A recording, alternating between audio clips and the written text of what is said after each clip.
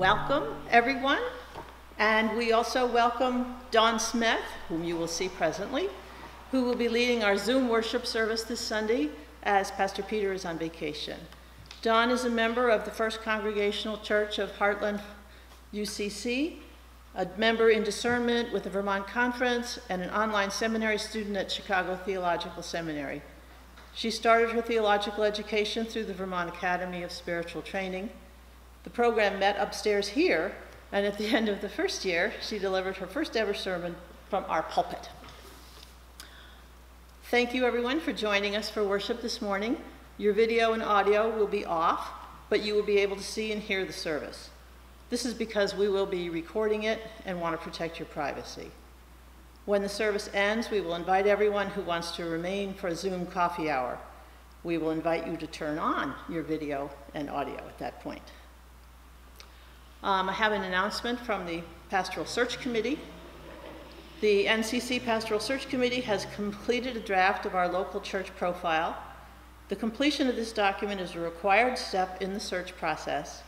It is a comprehensive self-study and will be shared with potential candidates to serve as a basis for discussion with them as we move forward. It includes the information gathered from the survey we sent out to you last March and April, input from committee members, and data from our church's records. The next step in the process is to share it with you, our congregation, for feedback. We have 2 general questions to stimulate your response. Do you recognize our church when reading this document? And is it a valid statement of who we are? You can send email feedback to the committee care of the church office, Norwich Congregational at Gmail, isn't it email? Anyway, whatever. You can send it to the church. You probably know where that is. Okay. Please join me in the responsive call to worship. We are all one family, made in the image of God. We are all one family, all over the world. We are all one family, each unique, each special. We are all one family, brothers and sisters on one journey of faith. We are all one family, given gifts and talents to share. We are all one family, united in love, united in peace, united in Christ our Lord. Let us pray. In the morning when we rise, and at night when we lie down, and in all the moments in between, O Lord, you are there. In the night while we sleep or toss or turn in anxiety, even then, O Lord, you are there. You're waiting for us to turn to you. You're waiting for us to look to you. You're waiting for us to make time for you, to pay attention to you. Far too often we are too busy. God, you call us to be still, and we confess that this is difficult for us. We prefer to be active. We prefer to be busy. We prefer to be surrounded by activity and noise. Silence unsettles us. Solitude intimidates us. Reflection rattles us. So we seek diversions and welcome distractions. We fill our schedules to overflowing. And yet, deep within us, there's a hunger that grows and grows. A hunger for silence, a hunger for solitude, a hunger for time to reflect, a hunger for you, God. And the busier we get, the more this hunger grows. We feel it, an ache, an emptiness. Grant us, O God, the strength of will to feed our hunger, to step away even when there are other demands on our time. Shield us from the temptation to put off prayers, and postpone our time for reflection. Drive away the fears that make us shrink back from silence. Teach us how to be still and to know you. We pray this day for the sick. Show us how to provide good care for them in whatever ways we can. Bless their doctors and nurses with both skill and compassion. Bless their families and loved ones with patience and the strength to give support. As bodies heal, as let faith grow and relationships with others become deeper. We pray your peace for all who mourn, O Lord. Send your Spirit to lead them through the valley of the shadow. Fill their minds with positive memories and their hearts with comfort and resurrection hope. Protect the poor and weak from the rich and powerful. Continue to guide and sustain us, sustain those who are committed to showing the world a better way, your way. We rejoice and give thanks for your offer of love and friendship, O God, for your presence with us and your sacrifice for us. We thank you for answers to many prayers. We thank you for friends and family who are faithful, for people we can call on and count upon when we're stretched beyond our limits. We thank you for the forgiveness of our sins and the new life that we receive through faith in Jesus Christ. And now may we pray to you your prayer. Our Father, which art in heaven, hallowed be thy name. Thy kingdom come, thy will be done, on earth as it is in heaven. Give us this day our daily bread, and forgive us our trespasses, and forgive those that trespass against us. And lead us not into temptation, but deliver us from evil. For thine is the kingdom, and the power, and the glory, forever and ever. Amen.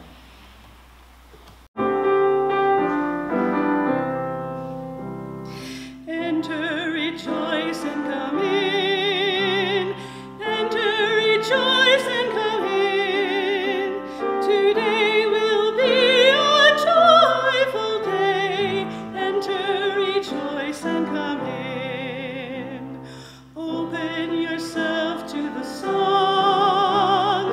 Open yourself to the song. Today will be a joyful day. Enter, rejoice, and come in. Open your hearts, everyone.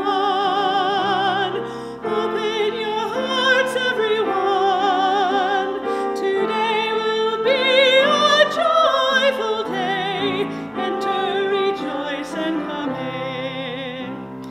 Don't be afraid of some change. Don't be afraid of some change. Today will be a joyful day. Enter, rejoice, and come in. Enter, rejoice, and come in. Enter, rejoice, and come in.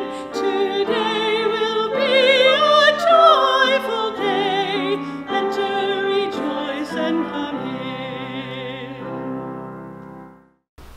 The first scripture reading is from Psalm 46, verses 1 through 3. God is our refuge and strength, a very present help in trouble. Therefore we will not fear, though the earth should change, though the mountains shake in the heart of the sea, though the waters roar and foam, though the mountains tremble with its tumult. The second reading is from Psalm 121, verses 1 through 8. I lift up mine eyes to the hills. From whence will my help come? My help comes from the Lord, who made heaven and earth.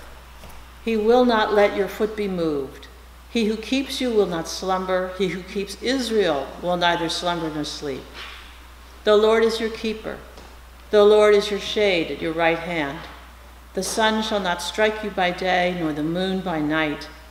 The Lord will keep you from all evil. He will keep your life. The Lord will keep your going out and your coming in from this time on and forevermore. I love every summer in the Heartland Church when we step away from the lectionary for the summer and speak of children's stories that have lessons for adults. I've done most of Dr. Seuss's stories because he was a great theologian. I never realized it until I started writing these. But for this service, actually for a service earlier in the year at Heartland, I've chosen to speak of The Giving Tree by Shel Silverstein. And you've probably all read it to your children or read it to yourself, but I'm going to read it again. Once there was a tree, and she loved a little boy. And every day the boy would come and he would gather her leaves and make them into crowns and play king of the forest. He would climb up her trunk and swing from her branches and eat apples. And they would play hide and go seek, and when he was tired, he would sleep in her shade. The boy loved the tree very much, and the tree was happy. But time went by, and the boy grew older, and the tree was often alone. Then one day, the boy came to the tree, and the tree said, "Come, boy, come climb up my trunk and swing from my branches and eat apples and play in my shade and be happy." The boy said, "I'm too big to climb and play. I want to buy things and have fun. I want some money. Can you give me some money?" "I'm sorry," said the tree, "but I have no money. I have only leaves and apples. Take my apples, boy, and sell them in the city, and then you'll have money and you'll be happy." So the boy climbed up the tree and gathered her apples and carried them away, and the tree was happy. But the boy stayed away for a long time, and then one day the boy came back, and the tree just shook with joy. And she said, "Come, boy, climb up my trunk and swing from my branches and be happy." "I'm too busy to climb trees," said the boy. "I want a house to keep me warm," he said. "I want a wife and children, so I need a house. Can you give me a house?" "I have no house," said the tree. "The forest is my house. But you may cut off my branches and build a house, and then you'll be happy." So the boy cut off her branches and carried them away to build this house. And the tree was happy. But the boy stayed away for a long time. And when he came back, the tree was so happy she could hardly speak. "Come, boy," she whispered. "Come and play." "I'm too old and sad to play," said the boy. "I want a boat that will take me far away from here. Can you give me a boat?" "Cut down my trunk and make a boat," said the tree, "and then you can sail away and be happy." So the boy cut down her trunk and made a boat and sailed away, and the tree was happy, but not really. After a long time, the boy came back. "I'm sorry, boy," said the tree, "but I have nothing left to give you. My apples are gone." "Well, my teeth are too weak," said the boy. "My branches are gone," said the tree. "You can't swing on them." "I'm too old to swing from branches," said the boy. "My trunk is gone," said the tree. "You can't climb." "I'm too tired to climb," said the boy. "I'm sorry," sighed the tree. "I wish that I could give you something, but I have nothing left, and I'm just an old stump. I'm so sorry." "I don't need much now," said the boy. "Just a quiet place to sit and rest. I am very tired." "Well," said the tree, straightening herself up as much as she could, "well, an old stump is good for sitting and resting. Come, boy, sit down and rest."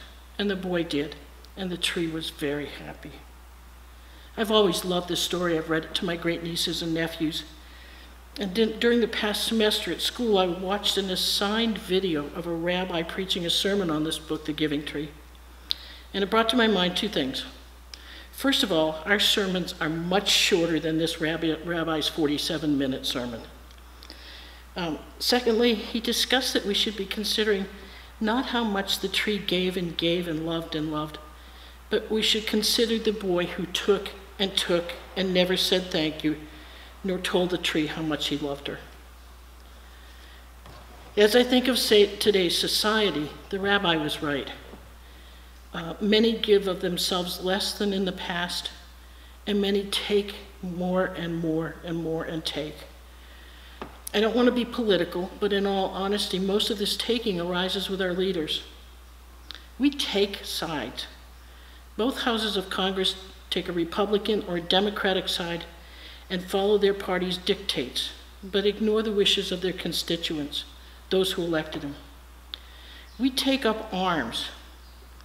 We have the right to get a license to carry a concealed weapon, and although Vermont does not have a stand your ground law, so many states have them, and so many young black gentlemen have been killed because of the stand your ground law. We take drugs. We take children away from their parents at the borders and lock them up in cages to sleep on space blankets on cement floors.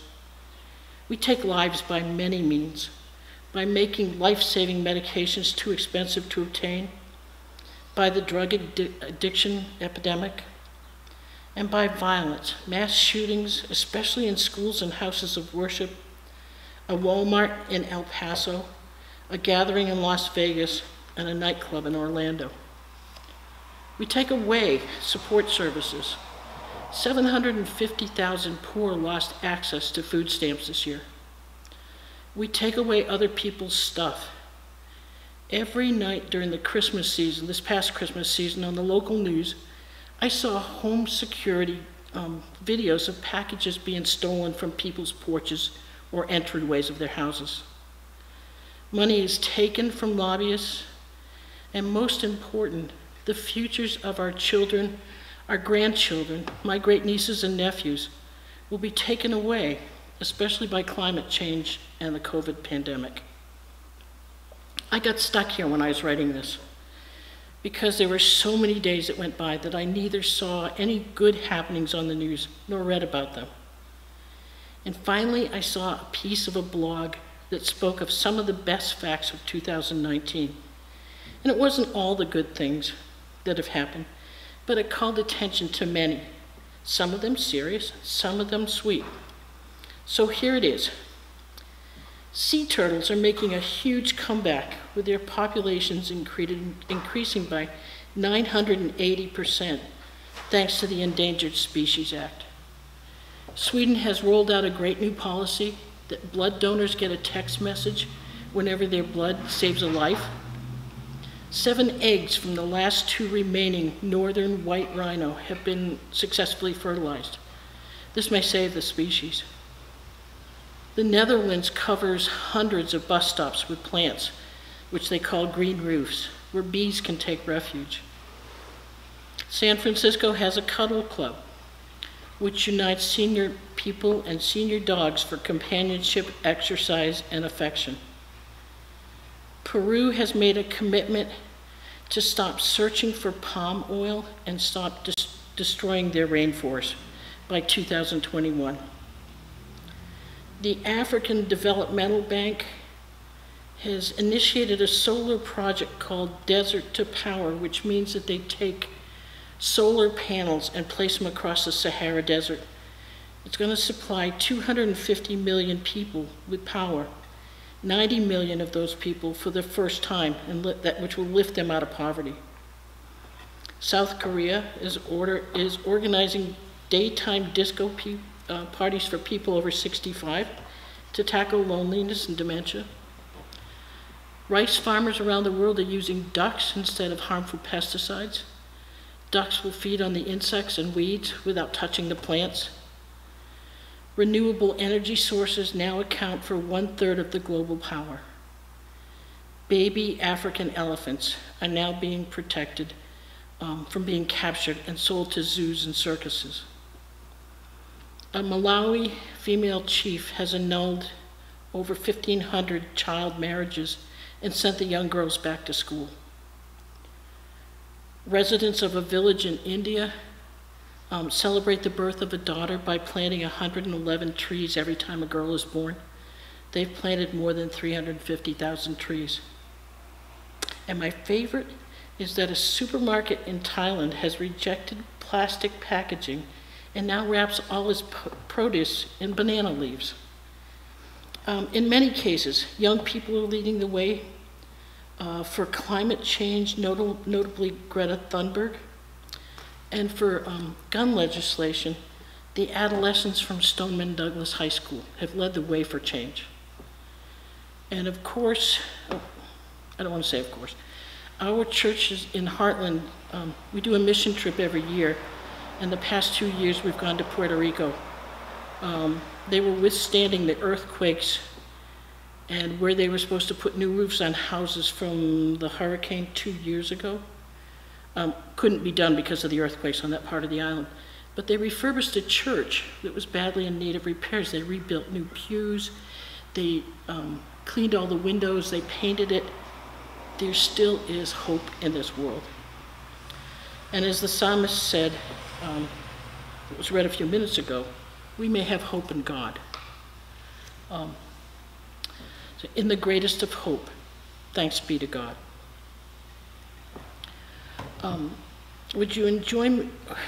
Would you join me in this responsive litany? God of life, whose love enfolds us and spirit fills us, we praise your holy name. God of joy, whose sunrise wakes us and sunset amazes us, we praise your holy name. God of hope, whose promise sustains us and power upholds us, we praise your holy name. God of love, whose patience humbles us and touch can heal us, we praise your holy name. God of peace, who breaks down barriers and walls that divide us, we praise your holy name. God of eternity, who has always loved us and by grace has saved us, we praise your holy name. And next will be hymn number 438, When Peace Like a River.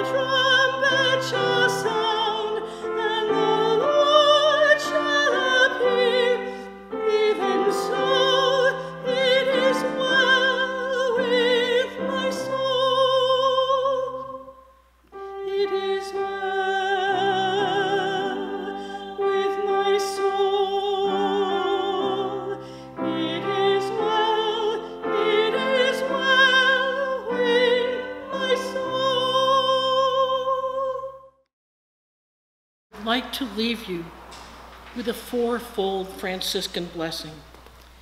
May God bless you with a restless discomfort about easy answers, half-truths, and superficial relationships, so that you may seek truth boldly and love deep within your heart.